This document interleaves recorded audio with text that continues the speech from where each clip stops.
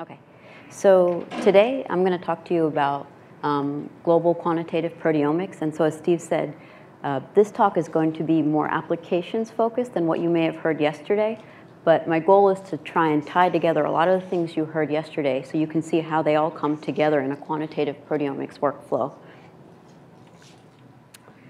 And so by now, especially if you were here yesterday, you know that proteomics is essentially studying the protein complement of a cell. And when we talk about studying proteins in a discovery-based mode, we mean studying that protein complement of a cell in an unbiased manner. And the goals of modern-day proteomics experiments are not to just generate catalogs of proteins in particular samples, but to actually look at varieties of samples that can be similar but experimentally perturbed, and to understand how proteins across those sample types are regulated or changed. But as you heard a lot about yesterday, the issue is that mass spectrometry is not inherently quantitative. And the reasons that Jake and others talked about include that peptides that are generated from proteins have different physiochemical properties, and in turn have different responses in the mass spectrometer. Another issue that Jake brought up was matrix effects. Another thing to think about is that in a label-free mode where you individually look at samples and try and do quantitation is the fact that mass spectrometers only sample a percentage of the total peptides. And so it can be difficult then with missing points to look at how proteins change across multiple samples. And so because of these points, we have to think about how to design our experiment in a way to complete robust relative quantification. And I'd like to stress that the quantification that I'm going to be talking about today is distinct from what Hazmit Kashishian spoke about yesterday, where known targets are trying to be quantified in different samples using heavy labeled peptides and standards. Here, we're doing this in an unbiased way. Okay, so before we get into any details, though, what are the general goals of a quantitative proteomics experiment? And so there are, of course, going to be different specific goals depending on what samples you're looking at and what you're trying to do. But the overarching goal is usually to look at how proteins change across a variety of sample types. And this can be samples that have been treated with drugs, or they can be treated with different perturbagens at various time points or concentration points. They can be samples where proteins or other molecules have been overexpressed or genes have been knocked out. Another popular application of quantitative proteomics is also to look at interactors of particular baits, look at protein interactors of particular baits. And I'm going to talk about some specific applications towards the end of the talk. But this is just to say that we can look at a variety of baits, proteins, RNA, DNA, small molecules, and we can use quantitative proteomics to look at what is specifically binding to these molecules. And lastly, I'd just like to say that, as you heard about yesterday, we can work in a variety of sample types. So they can be cell lines, they can be tissues, they can be biological fluids such as urine or plasma. Okay, so before we get into any details, I just wanted to show you a workflow for a modern-day mass spectrometry experiment, or what's called a shotgun proteomics experiment.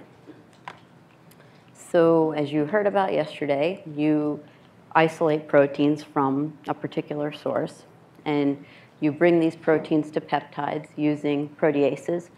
In our case, we're typically using trypsin, but we're not limited to trypsin, and trypsin cleaves C-terminal to arginines and lysines.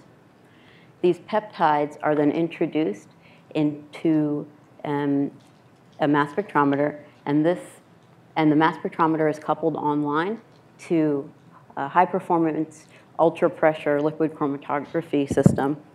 And so here, I actually have shown you pictures of what we have in the lab currently. This mass spectrometer is called a Q-exactive mass spectrometer, and it's really state-of-the-art and in terms of what's on the market today. And as Steve talked to you yesterday, one of the nice things about the Q-exactive mass spectrometer is that you have the ability to acquire data in the MS and MS-MS mode, and it's high resolution.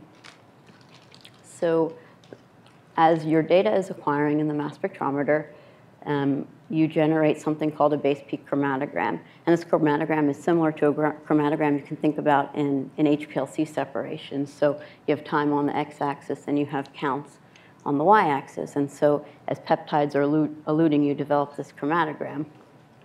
And at very closely spaced points in time, you take an MS spectrum. And what that is a survey of what species or what ions are coming out at a particular time.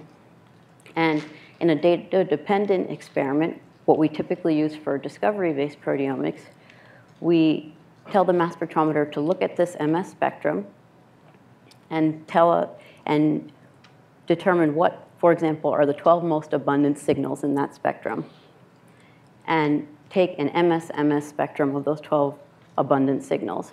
And then after an MS-MS spectrum has been taken consecutively on those 12 signals, to put those signals on a list so they don't get sampled again, so that we have the ability to not just continue sampling abundant species, but to dig deeper and increase our dynamic range. So after your acquisition is complete, raw data is generated, and that raw data, as Carl talked to you about yesterday, can be put into a database search, and there are a variety of algorithms that can be used. And this database search looks at your MS and your MS-MS data and comes up with a list of peptides, and these peptides can be rolled up into proteins. But again, in a modern experiment, you don't want to just generate lists of peptides and proteins. And most likely, you want to have a quantitative aspect to this workflow so that you can really start to look at protein regulation. And so what we need to do is add an isotopic labeling component to this workflow to enable robust relative quantification. And so Jake talked about this in some detail yesterday, and so I'm just going to go over this briefly. But when embarking on a quantitative proteomics experiment, the first step is to choose a quantitation method. And that's actually something we and our collaborators, together with our collaborators, spend a lot of time thinking about. And the decision is based on what type of sample and what the goals of your experiment are. So on this side of the slide, you see these box diagrams. And what they're showing are the different steps in the proteomic workflow and at what points samples are either combined or left separately. And so here you have metabolic labeling, which in our case we're talking about SILAC, which Jake and others talked about yesterday. You have chemical labeling, so iTrack or TMT, and then you have this label-free approach. So of course in SILAC, one of the biggest advantages is that you have high precision, and that comes from the fact that you can combine your samples up front. And so you can combine at the protein level. And again, in SILAC, as Jake told you yesterday, cells are grown in media that contain either light or heavy isotopically labeled amino acids. So your proteins either have light or heavy labeled arginines. Some of the other advantages of SILAC are the fact that, of course, because you're combining so upfront in your workflow, your sample handling biases are minimal. And a finer point is that MS-MS of all states is not required to necessarily identify or quantify your SILAC duplicates or triplicates, and we'll talk about that a little bit later. And then, of course, you have the multiplexing capability. So you don't have to analyze both of these samples individually. They're combined and they're analyzed as a single sample. Some of the drawbacks, SILAC media can be expensive, but the output is far greater than anything you're going to do label-free. So we really push for all of our quantitative experiments to be done in either a SILAC or a chemical labeling mode. Then here you have the chemical labeling workflow. And here there are other varieties, TMT, MTRAC, but here, as Jake told you yesterday, we're typically doing something called iTrack. So here, the labeling is done at the peptide level, and so samples are kept separately through the protein isolation step and through the digestion step, and they're labeled and then combined only at the peptide level, which the advantages are you still have high precision, but of course, you don't account for variability that happens upstream of your digest. You still have your multiplexing capability. And one really big advantage of iTrack is that it's suitable for most sample types. So one disadvantage of SILAC can be that your sample may not be amenable to SILAC labeling. So if you're trying to work in tissue or some primary cell lines, SILAC labeling, of course, can be very difficult or impossible. One of the drawbacks of iTrack, when you start to get above several hundred micrograms of sample, so if you're looking at PTMs, it can get quite expensive. So these are the things we think about when we start a quantitative proteomics experiment with you. And then lastly, you have the label-free approach, which Jake talked about, and this is not something that we typically prefer. Of course, the advantage is that it's cheap and easy because you don't have to do any isotopic labeling, but you have low precision, you have variability due to sample handling. It's not suitable for multi-stage protocols, which Monica talked about yesterday, and a variety of other reasons. So typically when you come to us and want to start a collaboration in quantitative proteomics, we're going to talk about using one of these two workflows. Okay, so this is that same workflow I just showed you, but now with the addition of the quantitative component. So here, this is an example specifically for a SILAC proteomics experiment. So you have 3 cellular states labeled in light, medium, or heavy. Again, you generate peptides. You do your LC-MS-MS with the Q-exactive mass spectrometer. Now your MS spectra have 3 signals for every peptide or every ion. So these are your 3 SILAC states. You do your fragmentation, as I previously described, and then you choose an algorithm that can both quantify and identify peptides from these samples. And your output now is not just a catalog of peptides and proteins, but identified peptides and proteins with corresponding ratios. And then you can take this data and do statistical analyses to determine what in my system is changing, what is regulated. Okay, so I just wanted to briefly touch on when we say we search the data, what do we actually need to search MS data? And Carl did an excellent job giving you a lot of details on searching and peptide identification yesterday, so this is going to be a little bit more general. But after we acquire our data, we get our raw files, and so typically for thermal mass spectrometers, these are in the .raw format. Of course, and these formats are typically very specific to the instrument type, so when you choose an algorithm to search your data, you have to make sure that that algorithm can work with your raw data type of interest. Just for your interest, the file sizes that we typically generate now range from 500 megabytes all the way up to 2 gigabytes. And these file sizes over the years have actually dramatically increased, and this is because of that mass spectrometers have the capability now to acquire data in the high resolution mode, both at the MS level and at the MS-MS level.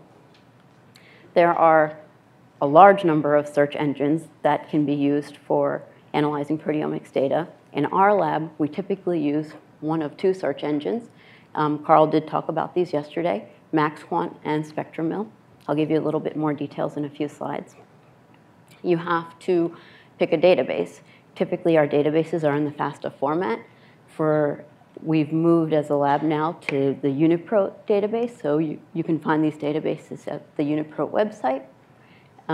We also typically put a database together that contains common laboratory contaminants because just because you're working in, for example, a human cell system doesn't mean there are not going to be abundant proteins that may come from your skin or your hair. And so you want to be able to search for those things in your sample. As Carl described yesterday, we typically use some sort of decoy database. And then, of course, any additional protein sequences. So if you're doing an IP and you have a particular protein construct that may not be in the human database because it has a flag tag or an HA tag, you want to include that.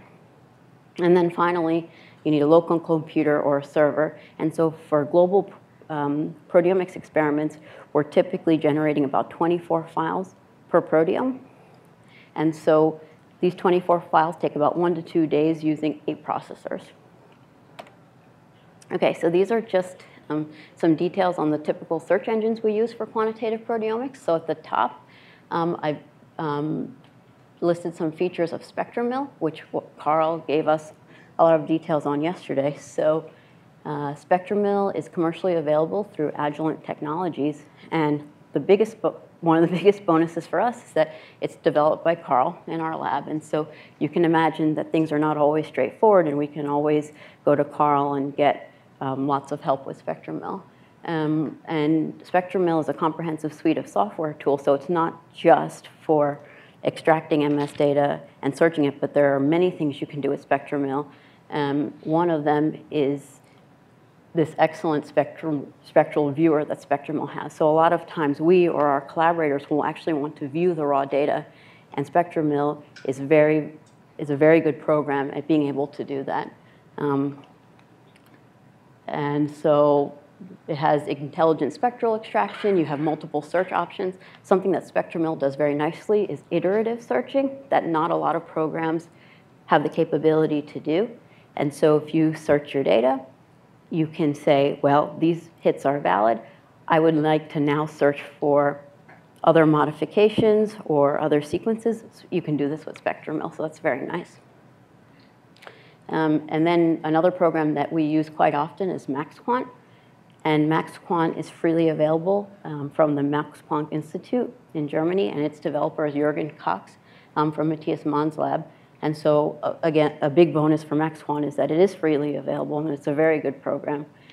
So it's a quantitative proteomics software package, and it's been designed for analyzing large mass spectrometry data sets, and it's been specifically aimed at high-resolution MS data. And so it does its spectral extraction and feature detection very well. It's highly automated, and one of the nice things about MaxQuant is that it generates result summaries that require minimal post-processing on our end, and can be, all the data tables that it generates, and I'll show you some examples of this later in the talk, they can be easily cross-referenced. One of the disadvantages of MaxQuant is that it's currently not compatible with iTrack data. So this is just a screenshot of the front page of SpectroMill. And so if you've ever get the chance to use it, you'll come to this page, and you can see that we have lots of options in SpectroMill. And so I tried to highlight some of the main modules that we typically use in SpectroMill. So SpectroMill has a data extractor component where peaks are detected. And then you have your MS search module. So here's where you will define parameters that you would like to search your data with. So modifications, are they SILAC labeled? What are the constraints on your data? And then you have a peptide and protein summary table module. So in this module, the program, based on a user preference, can generate different types of tables. So protein-centric tables, peptide-centric tables. And then you have this tool belt module, which is really nice because it gives you data characteristics. So if you want to know, for example, how many MS spectra were validated in my particular data set, or how many peptides were of a particular charge state, SpectroMill can generate these sorts of things here. And then lastly, this is something called MS Product, which is a really excellent module that I even used before coming to the BroadE, where you can generate MS fragment maps for interpretation of MS spectra. And so this is really nice when you want to go into the raw data and see, does my peptide sequence and does this MS spectrum, do they correlate? So you can generate the predicted product ion masses for a particular peptide here. Okay, so this is for MaxQuant, the general workflow here. So you start with an instrument that has the capability to generate at least high-resolution MS1 data. You have your raw data. Again, MaxQuant does feature detection or identifies MS1 signals. It goes through searching using a program called Andromeda, and then ultimately does quantification and identification of your peptides. It generates a number of output tables, and I'll show you a schematic of this in a few slides. MaxQuant also has another module that's called Perseus, where it gives you the ability to do statistical analyses on your data, which is quite nice. And MaxQuant also has a viewer for inspection of raw data, but I can tell you that it doesn't always work so well, and it's not as nice as the viewer that you get with SpectroMill. So you can see here that there's advantages and disadvantages to both. So depending, again, on what type of, what the project is, what the goal of the project is, we work between these two software packages. Okay, so this point Jake did talk about yesterday, but I'd just like to make it again because it's important. How do we actually quantify peptides? And this is an example of how a program like MaxQuant will quantify Silac pairs. So you've seen this now. So in a sample where you're working with 3 Silac states, you have these 3 clusters representing your light, medium, and heavy peptides. And basically, what a program like MaxQuant will do is to look at the signal in M over Z and count space, but also it does what's called 3D peak detection, and it looks in the time domain as well. And it compares these signals for all Silac states to then come up with peptide ratios and ultimately protein ratios. Okay, so this is an example of the type of output you get from database searching. This is specific to MaxQuant, but SpectroMill generates similar types of tables. So all of the things that are boxed here are different types of tables that you get out of MaxQuant. So you get a protein-centric table, you can get a peptide-centric table, you can get an MS scan-centric table, and you can get a modification site-centric table. And you can imagine that these different types of tables will be important to you and very useful to you depending on what type of analysis you're doing. So if you're doing protein level work, you probably want to be looking at a protein-centric table and a peptide-centric table. But if you're doing modification level work, looking at phosphorylation sites, you might be focused on a modification-centric site table. And one other advantage of these tables that are generated here in MaxQuant is that they can all be easily cross-referenced to each other. And that actually helps both us and you. So these are the types of tables that we, with some level of processing, will send to you. And this is the output of these quantitative experiments. Okay, so what do one of these data tables look like? So this is an example of a protein-centric table. These tables actually can be very long, lengthwise and widthwise. So I've just cut down to some of the important columns here. And so it's a protein-centric table. So each row is a protein. You have the protein name, you have the gene name. What you might also want to know is how many unique peptides were identified that gives evidence for that particular protein. You may want to know what's my sequence coverage of that protein, which you get here. What's the molecular weight? What's my Silac or I-track ratio? How many quantifications went into generating that ratio? And then ultimately, based on the entire data set, what is the p-value for that ratio? So is that particular protein regulated in my data set?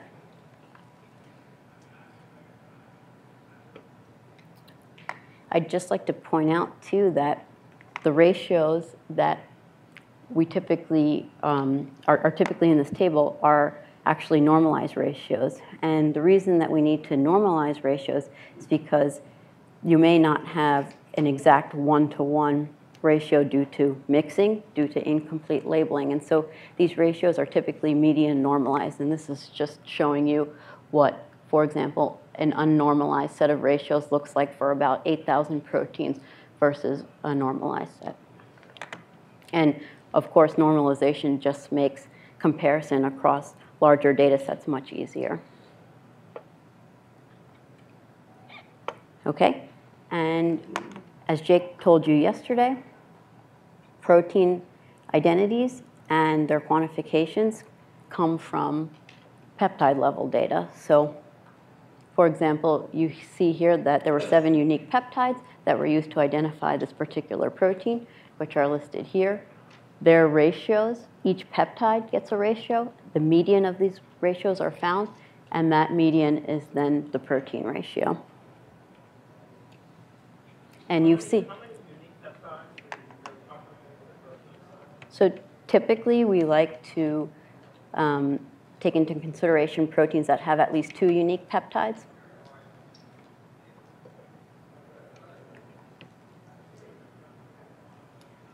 And of course, the more peptides you have, the more evidence for that protein you have.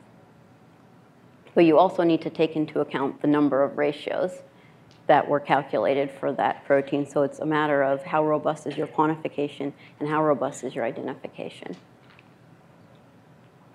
And so you saw this slide from Jake yesterday, but I thought it was important to include here again.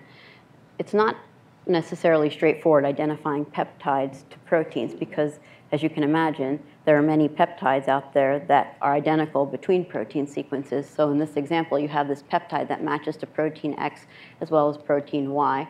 But we typically go with this preponderance that the most evidence you have for a particular protein, where here it's protein X because you have more peptides identified for protein X than you do Y. Using this Occam's razor principle, we would assign this peptide to protein X, and it's called a razor peptide. And as Jake also touched on yesterday, of course, we have people that are interested in looking at particular isoforms, and these isoforms may have many peptides that are shared between them. And so if you want to quantify particular isoforms, look at the difference, the effects on one isoform for the other, what you need to do is to look at peptides that are distinct to those proteins. And it's more tricky, but it can be done. But because now you have lower numbers of peptides used for quantification, your statistics may get worse. Okay, so just these next 2 slides I thought were pretty important to bring up because these are questions we often get from our collaborators. So the first is, do we need replicate measurements? And the answer usually is yes. But what type of replicates, biological or technical?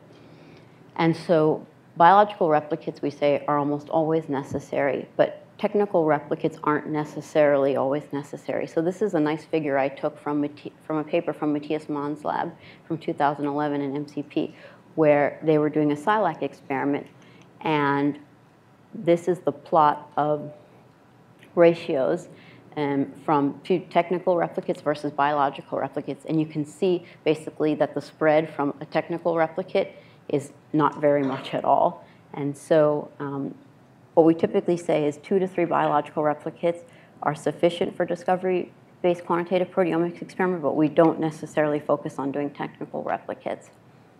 Replicates, of course, increase confidence in calling a protein significantly regulated, and replicates gain much more importance for PTM analysis, which Philip will talk to you about next. Okay, and so when we're completing replicates, another point to think about is doing swapping of isotopic labels. And why is this important? So here, so the point here is that label swaps enable differentiation of contaminants from cell culture and from the laboratory. So here you see you have 2 experiments, and these are replicates. And in the first replicate, you have cell line A that was grown in the light condition and cell line B that was grown in heavy media. But in the second experiment, now your cell lines have been swapped, so now B isn't grown in light and A is grown in heavy. And the advantage of doing something like this is shown in the scatter plot. So this is the SILAC ratio from experiment 1 versus replicate 2. They're plotted from experiment 2 plotted against each other. So you can see here are the unchanged proteins. You have your upregulated proteins in this upper quadrant and your downregulated proteins down here. But these proteins, after doing a label flip that are anti-correlating, end up here. And so typically you have serum contaminants, contaminants from your hair, from your skin, that will only exist in the light state. And so they don't flip in a SILAC experiment. So this is very important to filter out things like this from your experiment. Okay, so this is another workflow. It's a little bit more detailed. So this is really what our current large-scale quantitative proteomics workflow looks like for doing large-scale proteome-level analyses. So you start with either iTrack or SILAC. Here again is is a SILAC experiment. You isolate your proteins, you mix them, you generate peptides. And as Monica touched on yesterday, in order to increase our depth of coverage, we have to do some level of fractionation, sometimes extensive. And so here, we're typically generating about 24 fractions using basic reversed phase pH chromatography. And so this is done offline.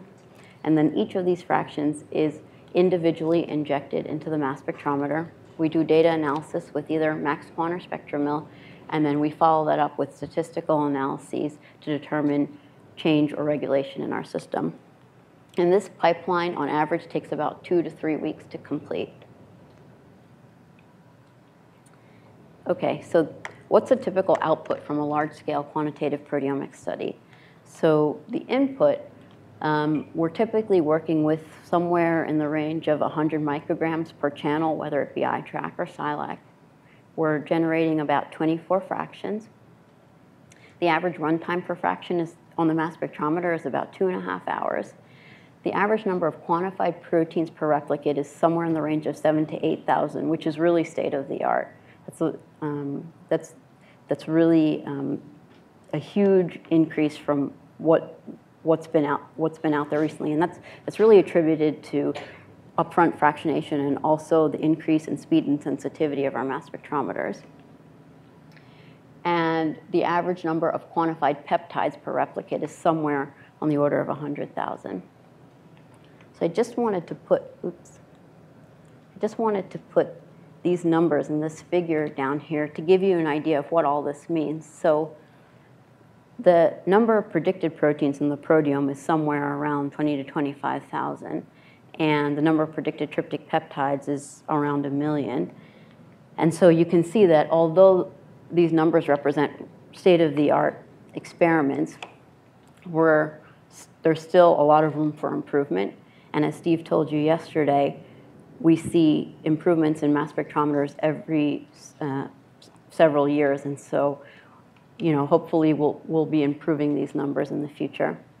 Also, if you're used to doing genome profiling experiments, you're used to closer to 100% sequence coverage. This is to show you the type of sequence coverages we get for proteins. So this is a histogram of the percent sequence coverage from a list of about 8,000 proteins. So you can see on average we have about 40% sequence coverage of our proteins, which is quite good, but again, there's room for improvement. Okay, and then from all of this data, what do we typically do? We typically use t-statistics or Gaussian modeling to determine what proteins are up or down regulated. Typically, we have tens of proteins that are perturbed in global proteome samples. You can take data a step further and you can do enrichment and clustering, or you can look at protein interactions using software that allows you to generate interaction maps, and Mani and Casper are going to talk in a little bit more detail about doing some of this later on in this section. Okay, so I just wanted to show you one example of a global quantitative proteomics workflow that has been led in our lab by Philip, who's going to talk next. So in this study, we wanted to look at the effects of Velcade, which is a proteasome inhibitor, on global protein levels. And so in this experiment, cells were grown, Jurkat cells were grown in SILAC media, either light or heavy, and the heavy state here was treated with Velcade for 4 hours at 1 micromolar concentration. And for this experiment, 3 biological replicates were completed. And what you can see is that the overlap of proteins identified and quantified from 3 biological replicates is slightly over 7,000, which is really great. If you plot the data from replicate 1 versus replicate 2, you see very nice reproducibility. Points that are colored in black are deemed to be not regulated, and points that are colored in red are deemed to be reproducibly regulated using t-statistics. And so the overall results from this study were that we have very high proteome coverage. We find that approximately 1% of proteins are regulated by Velcade. And what was also found using gene ontology enrichment, which Mani will talk Mani and Casper will talk about more in detail, was that a large percentage of these upregulated proteins were cell cycle regulators. So for example, MAP kinase, c-Myc, cyclin D. And so this is also shown here in this protein interaction map. And so the circles that are colored in purple are proteins that were found to be upregulated in the study. Okay, so I also told you on the first slide that one popular application of quantitative proteomics is to look at bait interactions or protein-protein interactions. And so this is just a cartoon outlining what that workflow would look like. And so here you have two Silac states. Again, you have a control state and a state where you'd like to look at interactors of a specific protein. So you may, in this state, have an exogenously expressed protein, such as a flag tag protein. And here, your control, your negative control might be an empty vector. You IP your proteins separately, and then you elute you elute proteins after the IP, and you mix them one-to-one, and you digest together. And then what you look for, you have two sets of data. You have data where things are not changing, so things that are equally bound to the control and the specific bait. So this could be binders to the beads or the antibody. And then you have things that are specifically being bound to your bait, and these will be your putative interactors. And so this is just a real-life example of a protein interaction experiment. So this work was done with Philip in collaboration with Mark Lee and Nir HaKohen's lab. And the goal of this experiment was to identify candidate regulators of the interferon stimulatory DNA response through analysis of protein-protein interactors of key proteins. And so in this setting, they were interested in a protein called STING, which had an HA tag, and they were looking at interactors of STING in the presence or absence of viral DNA. And what you can see here on the left is that in this upper right quadrant, you have STING, which is your bait, that is highly enriched in your medium or your heavy sample, which is exactly what the case should be. And all of these points here are the putative interactors of this protein. And so using this workflow, as Monica has showed you yesterday, where you IP your proteins, you combine, you go into a gel, you do a digest. It takes about 1 day of instrument time. They got about 1,400 proteins quantified and about 25 specific interactors. And the last application I'd like to show you of quantitative proteomics is the workflow for identifying targets of small molecules in a cellular context in Silac and affinity proteomics. And this work is currently led by Monica Scanone in our group. And so this is just a cartoon showing you how this workflow is put together. So you have two Silac states here. And the point of an experiment like this may be you have a small molecule and you want to know what binds to my small molecule that I have. So you can immobilize your small molecule onto a bead. You can then incubate beads that have your small molecule in either two of your experimental conditions. And then you can compete off one state with free small molecule to see what proteins are coming off. And again, once you combine samples and you analyze, you can get a comprehensive rank-ordered list of binding proteins to your small molecule. And so a real-life example of this was something that Monica and Xiaoan Ong worked on in our lab, was to identify targets of a promiscuous kinase inhibitor, K252A. And so here you see K252A that's been tethered to an agarose bead. And using the workflow I just described, they were able to identify 20 known kinases that are specific targets of this kinase inhibitor. And you can see here in the scatter plot from two biological replicates that your putative interactors are up in this upper right quadrant. And so this is a really nice way to look at targets of small molecules using quantitative proteomics. And that's all I have for today. This is just a list of key references that you might find useful that touch on some of the topics I talked about. And so I'd be happy to answer any questions you may have.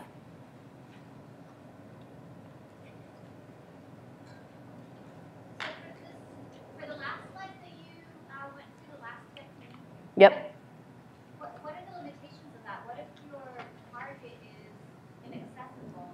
So that's a big limitation. So tethering, oh, so, Membrane proteins, things like that. right, so the question was, what are the limitations of a workflow like this where you want to look at interactors of a particular small molecule? So one, and Monica can probably speak to this in more detail, but one of the major limitations is being able to tether your molecule, immobilize your molecule to a bead and have it still be functional.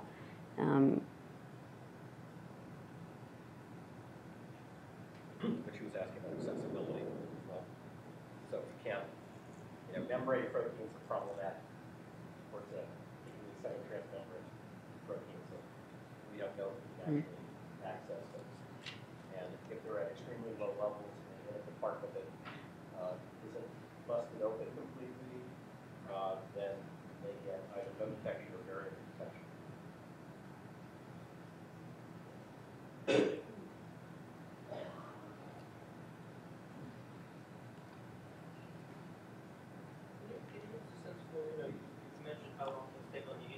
I recognize every project's different, but kind of software time, analysis time. Yeah, so I think I mentioned, so to do a global quantitative proteomics experiment where you want to look unbiasedly at the proteome of your sample, you're probably looking at, I would say, 2.5 to 3 weeks, including processing and data analysis.